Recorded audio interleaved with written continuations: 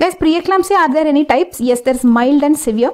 So basically, mild means less than 160 millimeter of mercury for systolic and less than 110 for diastolic. Severe means greater than 160 systolic and greater than 110 diastolic. Okay, diastolic pressure is more important than systolic, remember. And protein excretion, proteinuria is a better criteria than blood pressure. So protein excretion greater than 5 gram for 24 hours is severe preeclampsia. If there is oliguria, if there's platelet count less than 1 lakh, if there is HELP syndrome, then it is severe preeclampsia. If there is cerebral visual disturbances, it is severe preeclampsia. If there is severe epigastric pain, then it is severe preeclampsia.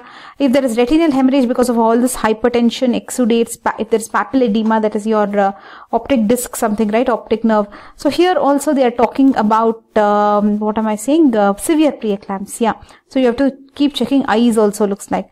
Intrauterine growth restriction is there of the baby, okay, because of all this vasoconstriction and everything. So the intrauterine growth restriction is there. That means it is severe preeclampsia. If there is pulmonary edema, because of this hypertension, there is pulmonary edema. Edema is there in preeclampsia, okay, that we know.